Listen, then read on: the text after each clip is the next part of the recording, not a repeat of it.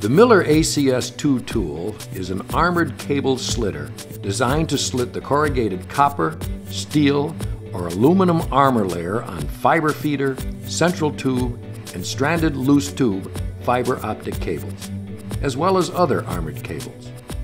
The ACS 2 cable slitter can also be used for mid-span or end slitting of the thin jackets on loose tube microcable, typically used in a blown fiber application. The ACS 2 tool is adjustable from 4 to 10 millimeters, or 0.15 to 0.39 inches, or smaller cable OD options. To begin using the ACS 2, first determine the cable construction. Multi-fiber cable construction may have a strength member that is internal and adjacent to the fibers, or external and adjacent to the armor and jacket. Determining the cable construction may aid in preventing tool damage. Once the cable construction is determined, set the blade. The ACS 2 will be shipped with the slitting blade retracted. The cutting blade depth setting can be made with a sample piece of cable as a guide.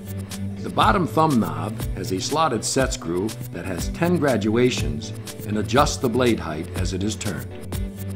Each full turn of the adjusting knob amounts to about 40 thousandths of an inch of blade depth adjustment. In turn, each graduation is equal to 4 thousandths of an inch of blade adjustment. Avoid setting the blade too deep in order to protect underlying layers.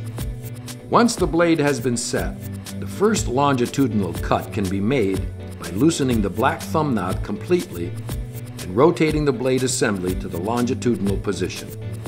Next, place the cable in the tool opening and adjust the roller with the yellow thumb knob for a snug fit. Then, tighten the black thumb knob down to position the blade for a longitudinal cut. Pull the tool down the length of the cable to be stripped. When the blade is set properly, the tool will often create a zipper sound on armored cable. If you are working on an external strength member cable with a lay, the tool will follow the hardened strength members and slightly spiral down the cable. Allow the tool to follow the strength member. Make a ring cut by first retracting the blade assembly.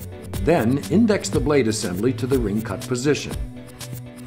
Reposition the blade assembly to the cutting depth and turn the tool 2 or 3 revolutions for a ring cut. Stop the tool 180 degrees from the first longitudinal cut. Index the blade assembly back to longitudinal and proceed to make the second longitudinal cut back to the start point.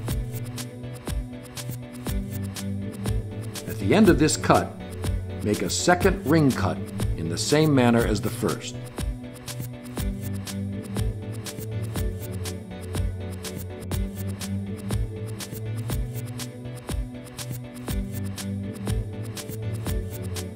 Using Ripley long-nose pliers, carefully peel back the jacket and armor to access the fiber.